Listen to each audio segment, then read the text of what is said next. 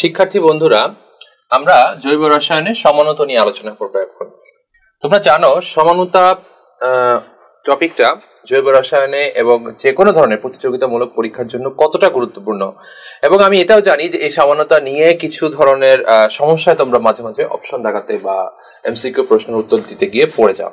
আমরা আজকে সেই সমস্যাগুলো সহজ এবং খুবই সিম্পল সমাধান দেওয়ার চেষ্টা করব। প্রথমেই দেখো সমানতা কত প্রকার সেটা আমাদেরকে প্রথমে জেনে নিতে হবে। এক হচ্ছে দুই ধরনের সমানতা আমরা প্রধানত জৈব রাসায়নিক যৌগগুলোতে খেয়াল করি। একটা হচ্ছে গাঠনিক সমানতা, একটা হচ্ছে স্টেরিও সমানতা। সমানতা জিনিসটা কি? আণবিক সংকেত একই কিন্তু গাঠনিক সংকেত ডিফারেন্ট, এটাকে আমরা সাধারণত বলে থাকি হচ্ছে সমানতা। তো গাঠনিক সমানতা বলতেও সেটাই বোঝায় যে আণবিক সংকেত একই কিন্তু গঠনটা হচ্ছে ভিন্ন। গাঠনিক সংকেত যদি আমরা খেয়াল করি তাহলে আমরা বিভিন্ন ডিফারেন্ট রূপটা দেখতে পাই, সেটাকে আমরা বলছি গাঠনিক সমানতা। স্টেরিও সমানতাটা কি? আণবিক সংকেত একই, গাঠনিক সংকেত একই কিন্তু ত্রিমাত্রিক বিন্যাসটা হচ্ছে ডিফারেন্ট, সেটাকে আমরা বলছি হচ্ছে স্টেরিও সমানতা। আমরা প্রথমে চলে আসি গাঠনিক সমাণু চেনার উপায়।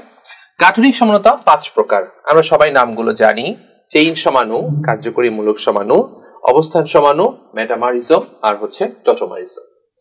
এখন পরীক্ষা এমসিকিউ পরীক্ষাগুলোতে কিন্তু তোমাদের এরকম প্রশ্ন আসে না যে গাঠনিক সমাণু কত প্রকার, কি কি উদাহরণ সহ ব্যাখ্যা করো। এরকম প্রশ্ন আসলে এইচএসসি লেভেলে আসতে পারে, কিন্তু আমাদের এখন প্রতিযোগিতামূলক যে মাল্টিপল চয়েস কোশ্চেন টাইপ পরীক্ষায় কিন্তু এগুলো আসে না। আসলে তাহলে কি আসতে পারে? এক আসতে পারে যে এই দুটো সমাণু দিয়ে দিল এবং বলে দিল যে এই দুটো সমাণু কি ধরনের সমাণু, নাম্বার 1। নাম্বার 2 হচ্ছে একটা সমাণু দিয়ে বলতে পারে যেটার কয় ধরনের সমাণু থাকতে পারে সেটা বলতে পারে। তো আমি প্রথমে তোমাদেরকে সমাণু কিভাবে চিনতে হয় গাঠনিক সমাণু সেটার উপায় বলে দিব, দেন আমরা বলবো যে কোন যৌগ স্পেসিফিক কিছু যৌগের কয়টা সমাণু এবং কি ধরনের সমাণু থাকতে পারে সেটা সম্বন্ধে কিছু ছোট কথা সূত্র আমরা লিখে দিব। ওকে, আসো গাঠনিক সমাণু চেনার উপায়। মনে রাখবা, গাঠনিক সমাণু চিনতে গেলে তুমি নিজেকে 3টা প্রশ্ন করবে। কয়টা প্রশ্ন? 3টা।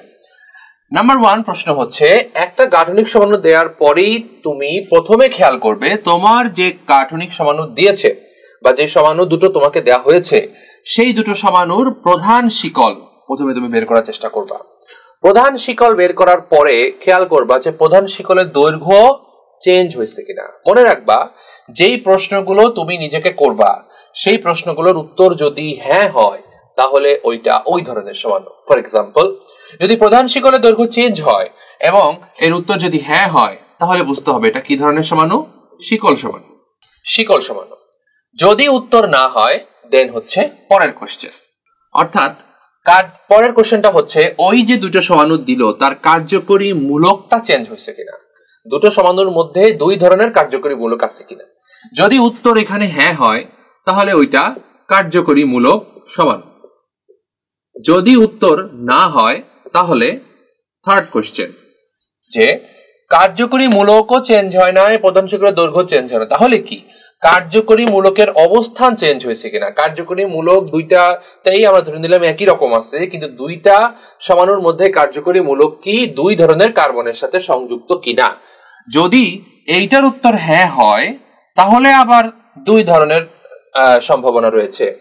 এক হচ্ছে যদি কার্যকরী মূলকের অবস্থান চেঞ্জ হয় তখন তুমি ওই কার্যকরী মূলকটার দিকে তাকাবা এবং বের করার চেষ্টা করবা সেই কার্যকরী মূলকের যোজনী কত।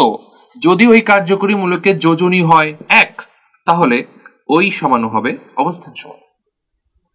আর যদি কার্যকরী মূলকের অবস্থান বা কার্যকরী মূলকের যোজনীটা হয় 2 তাহলে ওই ধরনের সমাণুটাকে আমরা বলবো হচ্ছে মেটামারিজম। ঠিক আছে, কার্যকরী মূলকটা যদি একযোজী হয় তাহলে অবস্থান চেঞ্জ হলে সেটা অবস্থান সমাণু। কার্যকরী মূলকটা যদি দ্বিযোজী হয় তাহলে ওটার অবস্থান চেঞ্জ হলে সেটা হবে হচ্ছে মেটামারিজম। আর এইটার অ্যান্সারও যদি নো হয় তাহলে বুঝতে হবে যে এটা কোন ধরনের সমানুতার মধ্যেই আসতেছে না, শিকলও না, কার্যকরী মূলকও না, অবস্থানও না, মেটামারিজম। তাহলে কি বাদ বাকি যেটা থাকে সেটা অর্থাৎ টটোমারিজম। দেখছো কত সুন্দর, এবং একটা ফ্লো চার্টের মাধ্যমে তুমি কিন্তু খুব সহজেই সমাণুগুলো চিনে ফেলতে পারতেছো। তাহলে বন্ধুরা দেখো, আমি এখানে অসংখ্য উদাহরণ লেখার চেষ্টা করছি এবং দেখো এই উদাহরণগুলো দেখে দেখে তুমি নিজে নিজেই কিন্তু বলতে পারবে কোনটা কোন ধরনের সমাধান। আমি একটু সাহায্য করি তোমাদেরকে। প্রথম অপশনটা খেয়াল করো, এ নম্বর অপশনে আমি দুটো যৌগের নাম লিখেছি। প্রথমটা লিখেছি হচ্ছে 1 2 3 4 5 পেন্টেন, আর পরেরটা লিখেছি হচ্ছে 2 মিথাইল বিউটেন। আমি আগেই বলেছি সমানুর চিন্তা করে তোমাকে সিকোয়েন্সিয়ালি কোশ্চেন গুলো করতে হবে। নাম্বার 1 কোশ্চেন আমাদের কি ছিল, প্রধান শিকলের দৈর্ঘ্য চেঞ্জ হয়েছে কিনা। প্রথমে আসো প্রধান শিকলের দৈর্ঘ্য, এখানে প্রধান শিকল হচ্ছে এইটা, আর পরের যোগে প্রধান শিকল হচ্ছে এইটা। তাহলে এই যোগটাতে একটাই প্রধান শিকল, কোনো ধরনের শাখা শিকল নেই বা পার্শ্ব শিকল নাই, কিন্তু এই যোগে একটা পার্শ্ব শিকল আছে। পার্শ্ব শিকল কি তা আমাদের দেখার দরকার নেই, প্রধান শিকলটা চিনলেই হলো। এখন আসো প্রধান শিকলের দৈর্ঘ্য। আচ্ছা, এই প্রধান শিকলের দৈর্ঘ্য কিসে মাপে, মিটারে নাকি সেন্টিমিটারে? না, এই প্রধান শিকলের দৈর্ঘ্য মাপে হচ্ছে কার্বন সংখ্যা দিয়ে। তো দেখো আমাদের প্রথম যৌগটাতে কার্বন সংখ্যা হচ্ছে 1 2 3 4 5 কার্বন। আবার পরের যৌগটাতে প্রধান শিকলে কার্বন সংখ্যা হচ্ছে 1 2 3 4 4 কার্বন। আচ্ছা বলো তো, তাহলে প্রধান শিকলের দৈর্ঘ্য কি চেঞ্জ হয়েছে কিনা? একটাতে 5 কার্বন, একটাতে 4 কার্বন, এটা কি একই রকম মনে হচ্ছে? No, it is changed. তাহলে আমরা বুঝতে পারতেছি যে প্রধান শিকলের দৈর্ঘ্য এ নাম্বার অপশনে চেঞ্জ হয়েছে। আমি আগেই বলছি যদি উত্তর হ্যাঁ হয় তাহলে কি ধরনের সমাণু? চেইন সমাণু। তাহলে এইটা কি ধরনের সমাণু? আমরা বলতে পারি যে এই দুটো যৌগ শিকল সমাণু বা চেইন সমাণু। আমরা এটা এইখানে এই ডিসিশনটা দিতে পারছি যে এটা শিকল বা চেইন সমাণু। ঠিক আছে, এখন আসো আমরা বি নাম্বার অপশনটার দিকে তাকাই।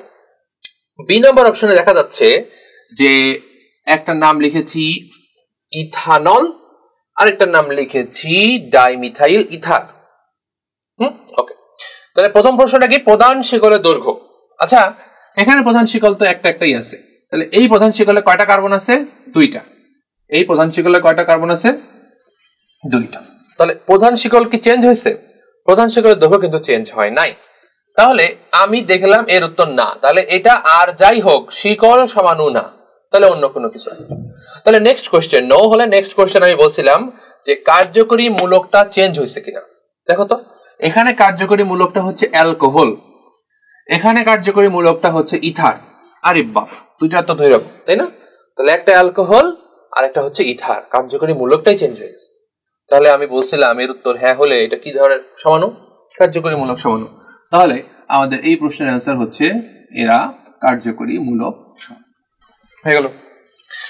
এরপরে আসো সি নাম্বার। আমরা দেখি প্রথমে যে প্রধান শিকলের দৈর্ঘ্য চেঞ্জ হয়েছে কিনা। দেখো এখানে প্রধান শিকল 1 2 3 4 5 কার্বন। আবার এখানে প্রধান শিকলের দৈর্ঘ্য দেখো 1 2 3 4 5 কার্বন। ঠিক আছে, তাহলে দুইটাতেই প্রধান শিকলের দৈর্ঘ্য একই রকম, সুতরাং চেইন সমাণু না, নো। তাহলে নেক্সট হচ্ছে কার্যকরী মূলক চেঞ্জ হয়েছে কিনা। কার্যকরী মূলক দেখো এখানে হচ্ছে কিটোন, পেন্টানন, এখানে হচ্ছে কিটোন, পেন্টানন। তাহলে প্রধান শিকলের দৈর্ঘ্য চেঞ্জ হয় নাই, কার্যকরী মূলকও চেঞ্জ হয় নাই, তাহলে এটা কার্যকরী মূলক সমাণু না।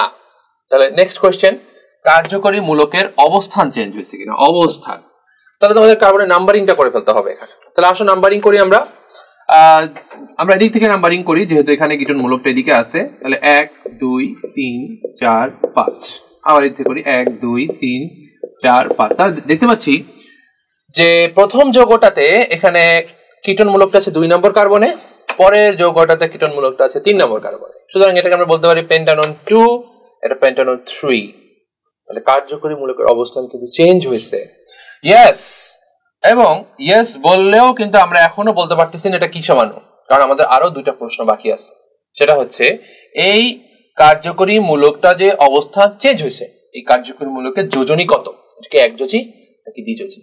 তাহলে দেখো কিটোন মূলকটা তোমরা যদি মূলকটা বা কার্যকরী মূলকটা লেখা শিখে থাকো তাহলে দেখবা যে এটাকে এভাবে লেখা হয়, কিটোন মূলকের সাথে 2 ধরনের অ্যালকাইল মূলক যুক্ত হতে পারে অথবা 2 ধরনের অ্যারাইল মূলক যুক্ত হতে পারে। তাহলে আমরা দেখতে পাচ্ছি যে এর যোজনী হচ্ছে 1 2। তাহলে কিটোন এই কার্যকরী মূলকটা যোজনী হচ্ছে 2। তাহলে এটা তো মূলক দ্বিযোজী। তাহলে দ্বিযোজী যদি কার্যকরী মূলকের অবস্থান চেঞ্জ হয় তাহলে এই সমানুটার নাম আমরা কি বলতে পারি? ইয়েস, মেটামরিজম। বাট এইটাতেই তোমাদের অনেক সময় সমস্যা হয়, তোমরা অনেক সময় অবস্থান চেঞ্জ হলেই কিন্তু অবস্থান সমাণু দিয়ে দাও, বাট তোমরা খেয়াল করলা যে অবস্থান চেঞ্জ হলেই কিন্তু অবস্থান সমাণু না, অবস্থান চেঞ্জ হলে তোমাকে দেখাতে হবে যে ওইটার কার্যকরী মূলকের যোজনী কত। যদি দ্বিযোজী হয় তাহলে সেই সমানুটা হচ্ছে মেটামরিজম। ঠিক আছে? আচ্ছা, আমরা ডি নম্বর যৌগটাতে দেখি। ডি নম্বর যৌগটাতে প্রধান শিকলের দৈর্ঘ্য হচ্ছে 4 কার্বন, 1 2 3 4।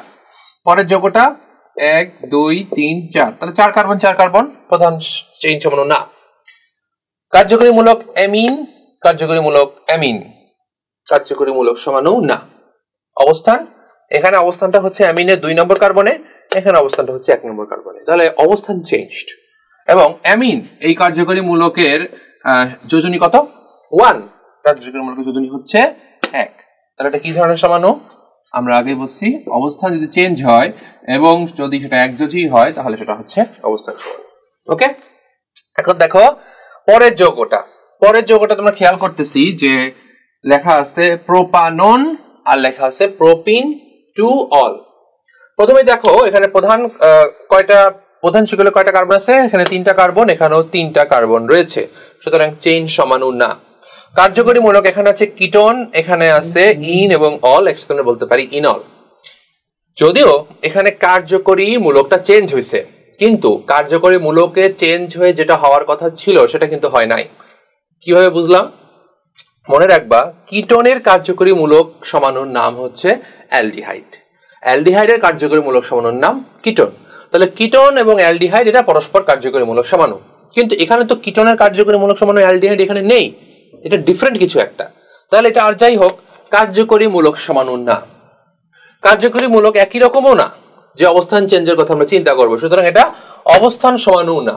তাহলে সব নো। প্রধান শিকলের দৈর্ঘ্য চেঞ্জ নো, কার্যকরী মূলক চেঞ্জ নো, কার্যকরী মূলকের অবস্থান চেঞ্জ নো, সব নো হলে এটা কি হবে?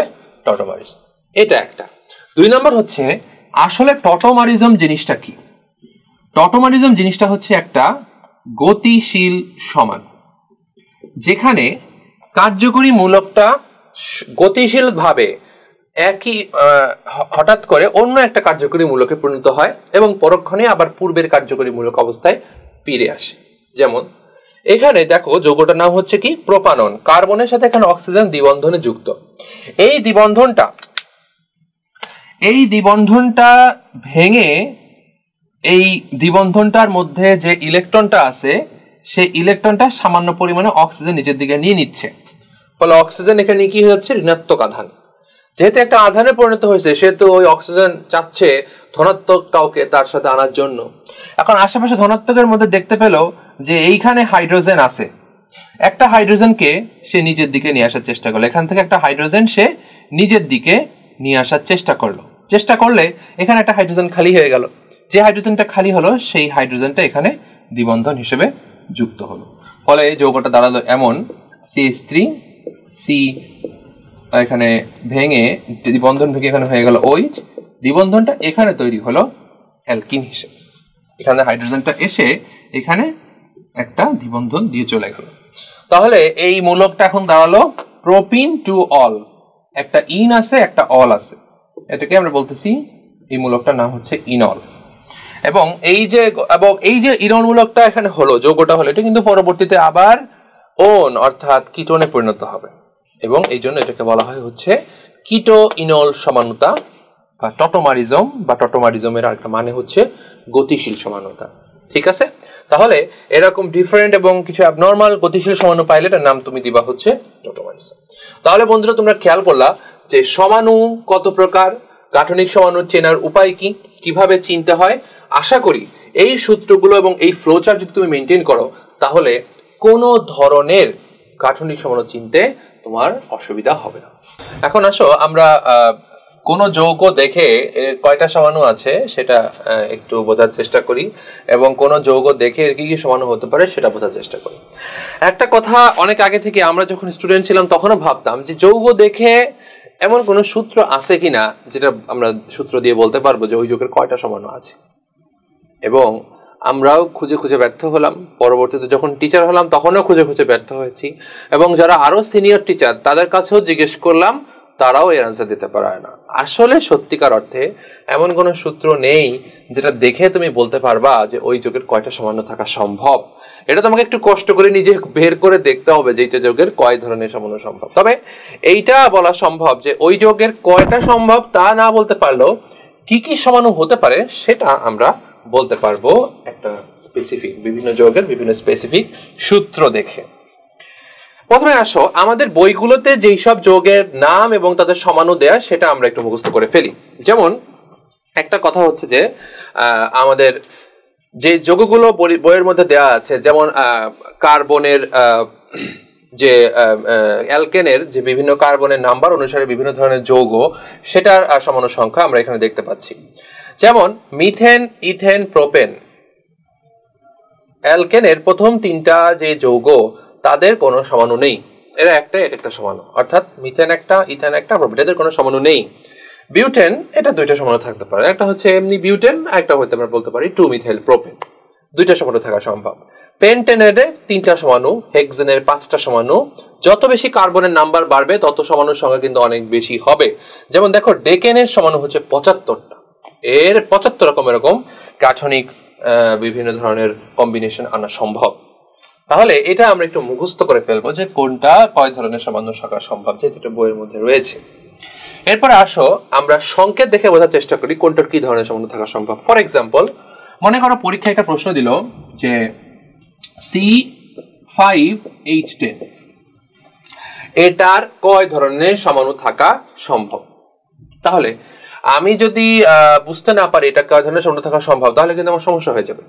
ঠিক আছে, প্রথমে দেখো সূত্র দেখে তোমাকে বলতে হবে কয় ধরনের সমাণু থাকা সম্ভব। যেমন CnH2n, CnH2n plus 2, CnH2n minus 2। তাহলে কার্বন এবং হাইড্রোজেন দ্বারা গঠিত এই যে হাইড্রোকার্বন, এই হাইড্রোকার্বন তো আমরা জানি 3 ধরনের আছে। মুক্ত শিকল হাইড্রোকার্বন 3 ধরনের, একটা হচ্ছে অ্যালকেন, একটা অ্যালকিন, আর একটা হচ্ছে অ্যালকাইন। তাহলে কোনটা অ্যালকেন, কোনটা অ্যালকিন, কোনটা অ্যালকাইন সেটা আমি তাদের সাধারণ সূত্র দেখে বলতে পারবো। যেমন এই সূত্রটা দেখে আমরা বুঝতে পারছি যে এই সূত্রটা হচ্ছে অ্যালকেনের সূত্র। তাহলে এই সূত্র সাহায্যে যদি কোনো যৌগ থাকে এবং কোনো যৌগ দেখে আমি বুঝতে পারি যে সেই যৌগটা এই সূত্র ফলো করছে, তাহলে বুঝতে পারবো ওর সমাণু থাকবে হচ্ছে অ্যালকেন, আর কিছু না। 2 নম্বর হচ্ছে CnH2n, অর্থাৎ আমরা দেখতে পাচ্ছি যে এখানে CnH2n, এখানে আগের যৌগটা থেকে 2টা হাইড্রোজেন এখানে কম রয়েছে, তাহলে বুঝতে পারতেছি যে এই যৌগটা আসলে অ্যালকিন।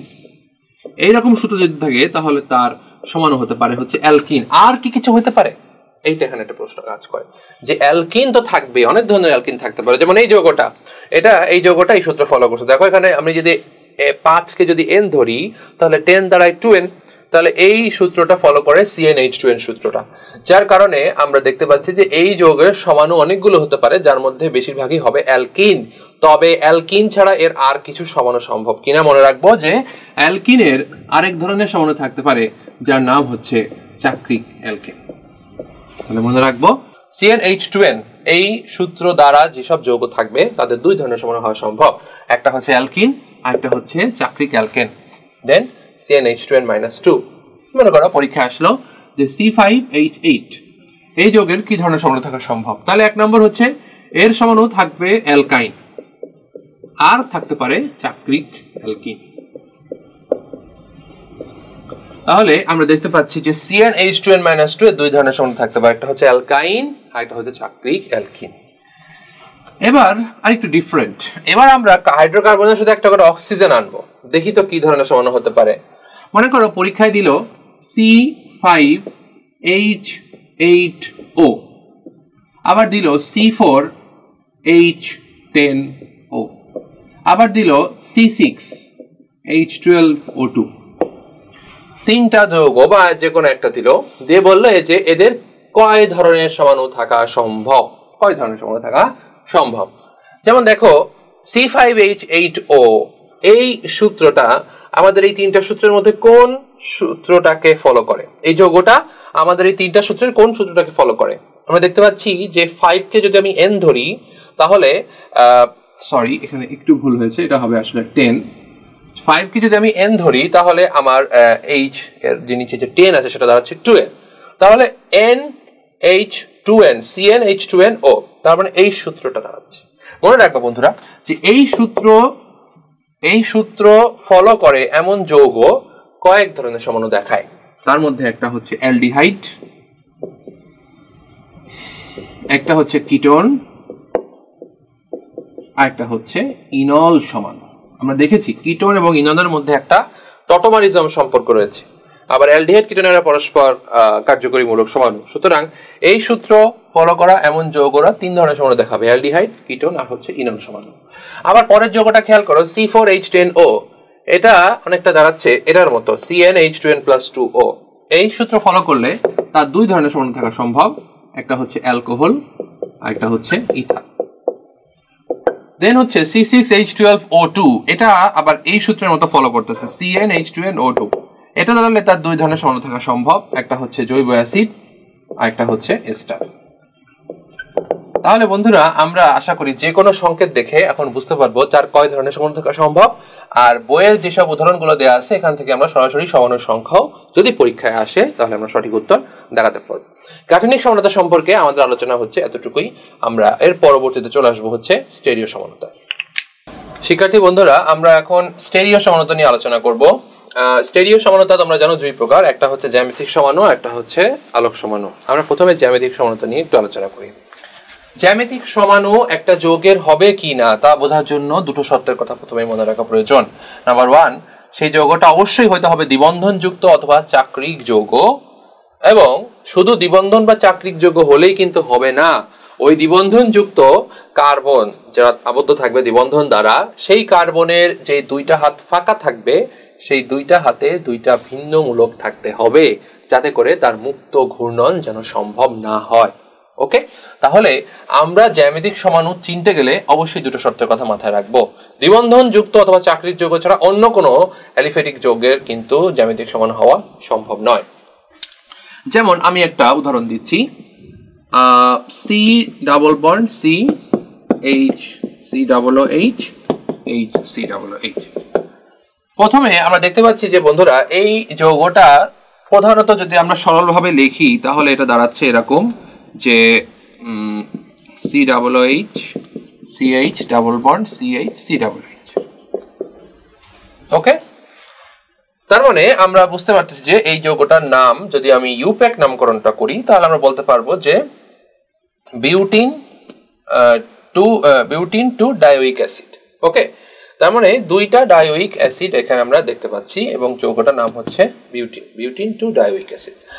আচ্ছা, এখন যৌগটাকে আমরা আরেকটু ভেঙে লেখার চেষ্টা করছি। আমরা প্রথমে বোঝাতে চেয়েছি যে এখানে একটা দ্বিবন্ধন আছে, তাহলে দ্বিবন্ধনযুক্ত যৌগ প্রথম শর্ত মানছে। 2 নম্বর হচ্ছে দ্বিবন্ধনযুক্ত কার্বনের 2 হাতে 2টা ভিন্ন মূলক। আমরা এখানে দেখতে পাচ্ছি দ্বিবন্ধনযুক্ত কার্বন হচ্ছে এটা আর এটা, এর দ্বিবন্ধন ছাড়া বাকি যে 2টা হাত ফাঁকা সেটা হচ্ছে এইটা, এবং এই 2 হাতে একটাতে আছে হাইড্রোজেন একটাতে আছে কার্বক্সিলিক অ্যাসিড। একইভাবে এরও এক হাতে আছে কার্বক্সিলিক অ্যাসিড আর এক হাতে আছে হচ্ছে হাইড্রোজেন।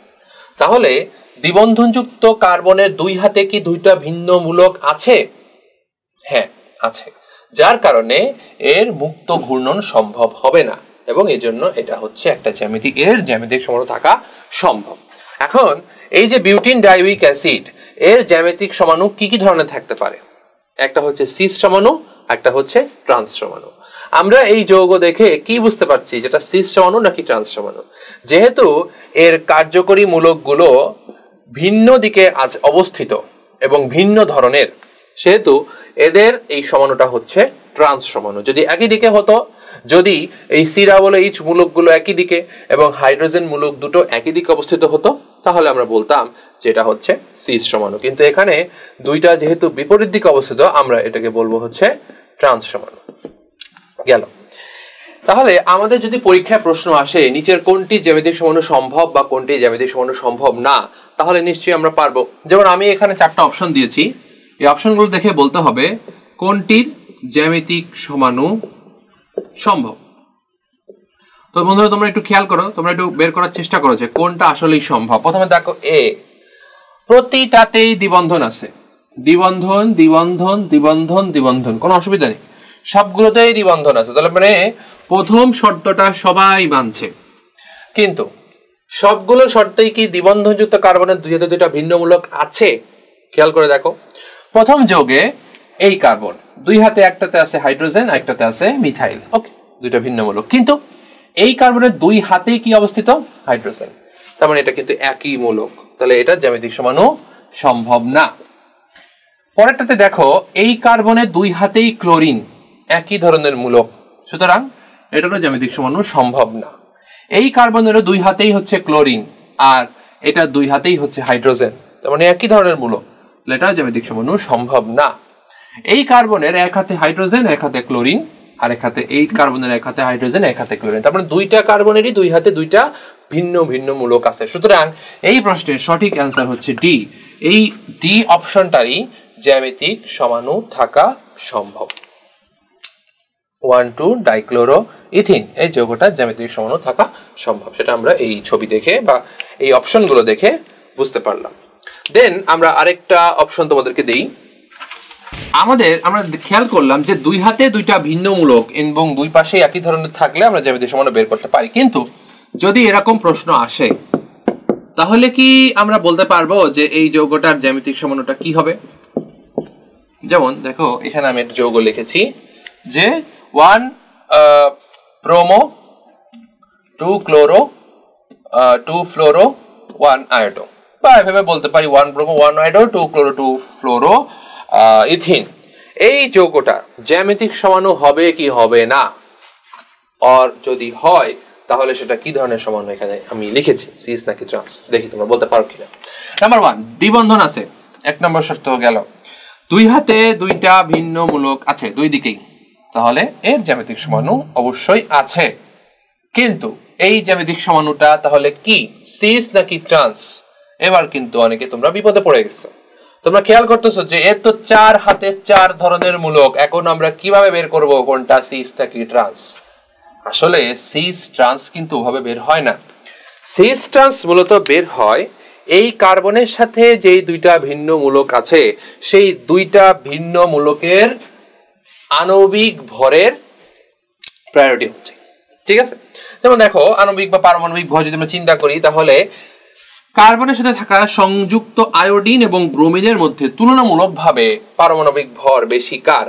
আয়োডিনের, যেহেতু নিচের দিকে অবস্থিত। তাহলে কার্বন কিন্তু এই আয়োডিনকে প্রায়োরিটি একটু বেশি দিবে, হাই প্রায়োরিটি, একটু গুরুত্ব বেশি দিচ্ছে। তাহলে এই কার্বনের জন্য আয়োডিনটা হচ্ছে হাই প্রায়োরিটি কার্যকরী মূলক, আর আয়োডিনের থেকে যেহেতু ব্রোমিনের আণবিক ভর কম, তাহলে এই ব্রোমিনটা হবে হচ্ছে লো প্রায়োরিটি কার্যকরী মূলক এই কার্বনের জন্য, ঠিক আছে? তাহলে পারমাণবিক ভর বা আণবিক ভর এটার উপরে কিন্তু মূলত আমরা ব্যাখ্যা করার চেষ্টা করতেছি। হ্যাঁ, আণবিক ভর জিনিসটাই আমরা প্রথমে খেয়ালে আনি। তাহলে কার্বনের সাথে আয়োডিন এবং ব্রোমিন, একটা হচ্ছে হাই প্রায়োরিটি, একটা হচ্ছে লো প্রায়োরিটি। তাহলে দেখো, এই কার্বনের জন্য হাই প্রায়োরিটি কোনটা? যেহেতু ক্লোরিনের আণবিক ভর বেশি, তাহলে ক্লোরিন হচ্ছে হাই প্রায়োরিটি, ক্লোরিন হচ্ছে লো প্রায়োরিটি। এখন বন্ধুরা নিশ্চয়ই বুঝতে পারতেছো যে এটা কি ধরনের সমাণু। যেহেতু হাই প্রায়োরিটি কার্যকরী মূলকগুলো একই দিকে অবস্থিত এবং লো প্রায়োরিটি কার্যকরী মূলক একই দিকে অবস্থিত, সুতরাং আমরা বলতে পারি এটা হচ্ছে সিস সমাণু। এখন যে ধরনেরই কার্যকরী মূলক বা যে ধরনেরই জ্যামিতিক সমাণু তোমাকে দিক না কেন, তুমি কিন্তু ইজিলি আণবিক ভর বের করে বলে দিতে পারবা যেটা কি ধরনের সমাণু। এবং এর সাথে সাথে আরেকটা কথা আমাদের বলা দরকার, সেটা হচ্ছে সিস সমাণু এবং ট্রান্স সমাণুর বৈশিষ্ট্য। সিস সমাণু এবং ট্রান্স সমাণুর বৈশিষ্ট্যের মধ্যে একটা কথা মনে রাখতে হবে যে সিস সমাণুর অধিকাংশ বৈশিষ্ট্যই ট্রান্স সমাণুর থেকে বেশি। যেমন অভ্যন্তরীণ শক্তি, দ্রাব্যতা, তারপরে প্রতিসরাঙ্ক। হ্যাঁ, এই যে ধর্মগুলো আছে, এই ধর্মগুলো সবই হচ্ছে সিস সমাণুর বেশি, ট্রান্স সমাণুর কম। কিন্তু দুইটা বৈশিষ্ট্য আছে যেটা সিস সমাণুর কম, ট্রান্স সমাণুর বেশি, সেটা হচ্ছে গলনাঙ্ক আর হচ্ছে সুস্থিতি। গলনাঙ্ক এবং সুস্থিতি সিস সমাণুর কম, কিন্তু ট্রান্স সমাণুর বেশি। তাহলে এই কয়টা কথা মনে রাখবা যে সিস সমাণু এবং ট্রান্স সমাণুর অধিকাংশ বৈশিষ্ট্যই বেশি। অভ্যন্তরীণ শক্তি, দ্রাব্যতা, প্রতিসরাঙ্ক, এগুলো সবই, স্ফুটনাঙ্ক, এগুলো সবই হচ্ছে সিস সমাণুর বেশি, কিন্তু গলনাঙ্ক এবং সুস্থিতি এই বৈশিষ্ট্যগুলো হচ্ছে সিস সমাণুর কম, ট্রান্স সমাণুর বেশি। এবং এই আলোচনা থেকে জ্যামিতিক সমানুর যত কিছু আছে আশা করি তোমরা বুঝতে সমর্থ হয়েছো, এবং এই জ্যামিতিক সমানু থেকে যে কোনো প্রশ্ন আসলে তোমরা এই আলোচনা থেকেই সহজেই সেগুলো ব্যাখ্যা করতে পারবে।